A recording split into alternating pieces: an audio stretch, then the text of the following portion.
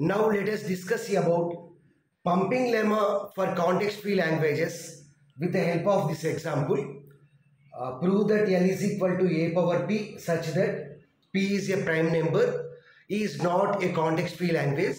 So before solving this problem, first let us see the theory. Let L be a context-free language. So initially we have to assume the given language as the context-free language. Let n be an integer constant. So we have to assume n as an integer number. Select a string z from the language L such that mod z is greater than or equal to n. So we have to select a string z from the language L in such a way that mod z is greater than or equal to n. Mod z means length of that string is less than or equal to n. Okay. Then after that we have to divide the string into 5 parts such as u, v, w, x, y such that mod v, w, x is less than or equal to n. Here v, w, x is nothing but the middle part. So the middle part of the string is less than or equal to n and mod v, x is greater than or equal to 1. Why? Because here we are pumping, we are incrementing v and x value. Initially I value is 0. Next I becomes 1, I becomes 2, I becomes 3. So we are pumping, we are incrementing v and x value. So that's why the second condition is mod vx is greater than or equal to 1. So here the point is we have to divide the string into 5 parts in such a way that by satisfying these two conditions. First condition, the middle part of that string is less than or equal to n. Mod v, wx is less than or equal to n. And the second condition is mod vx is greater than or equal to 1. Here vx means here we are pumping, we are incrementing v and x value. Okay. For if these two conditions are satisfied, then we have to check this case also. For I is greater than or equal to 0, u v power I, w x power I, y is in language. Now let us solve this problem.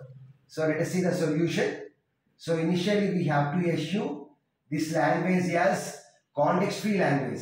So let L be a context-free language. Next we have to assume an integer value. So it is our choice. Before that let us write the language. L is equal to a power p such that p is a prime number. Okay. So what are the prime numbers? 2 is a prime number. So a power 2 means we can write 2a. Next 3 is a prime number. So we can write it as 3s. Next 5 is a prime number. So we can write it as 5s. Next 7 is a prime number. So we can write it as a power 7. That is 7s. So likewise we can write n number of strings. Okay. Now we have to select n value. So what is the n value here? By satisfying this condition, mod z is greater than or equal to n. Mod z is greater than or equal to n. So let n is equal to 5. Then mod z means if you take AA, then 2 is greater than 5. Condition is false. If you take triple A, 3 is greater than 5. Condition is false. We can take 5As or 7As or 11As, 13As. It is our choice. So let us assume that z is equal to 5As. 5As. Z is equal to 5As. So here let's see whether this condition is satisfied or not. So what is the condition? Mod z is greater than or equal to n. So what is mod z? Mod, what is z here? 5As. We can take 5As or 7As or 11As, any problem. Okay. Is greater than or equal to, what is n value? Here we are assuming n as 5. So what is the length of 5As? 5. So 5 is greater than or equal to 5. Condition is true. So we can assume z as 5As. Next we have to divide the string into 5 parts. So here we have u, v, w, x, y. Okay. Here this is the string 5As. Now we have to divide the string into 5 parts. Let us assume that this is u, this is v. Next this is w, this is x, this is y. It is our choice. We can assume a as double a, v as single a. It is our choice. But we need to satisfy these two conditions. What is the first condition?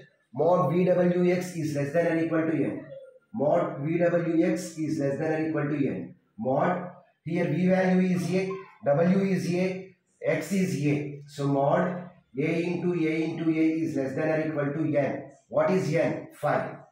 So what is the length of triple A? 3. So 3 is less than or equal to 5. Condition is true. Okay. So we can divide this one into 5 parts like this. There is no problem. Next, second condition. Mod Vx is greater than or equal to 1. Here what is V value? A. What is X value? A. Mod AA is greater than or equal to n.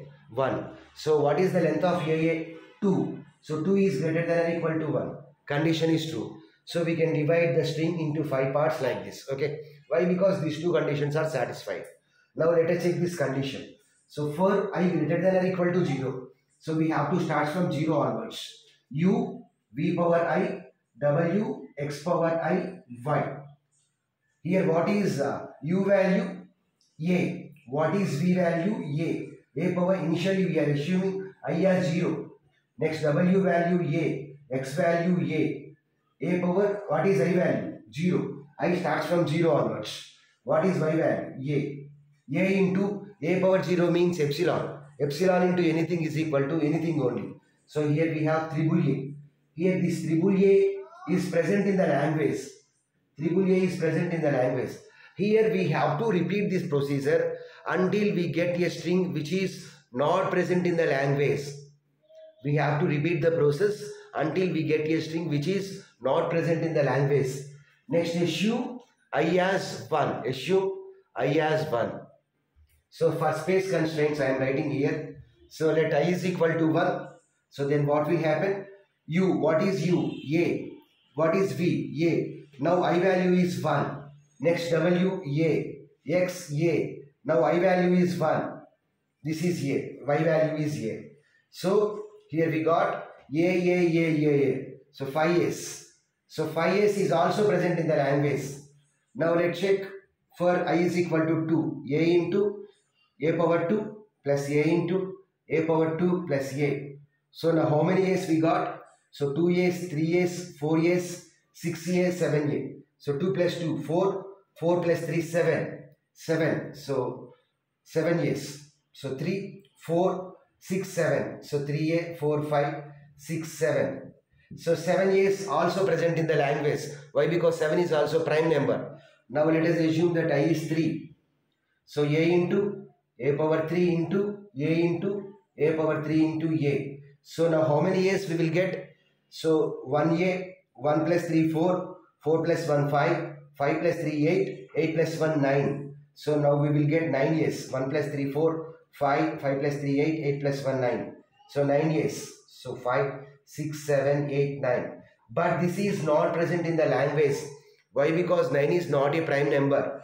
So now we got a string which is not present in the language. So we can say that this is not context-free language. Why? Because initially we assumes that the language is a context-free language. But here we got a string which is not present in the language. So that means we got a contradiction result. So entirely opposite result. So we can say that this language is not a context-free language. Why? Because initially we assumed this language as the context-free language, but we got a string which is not present in the language.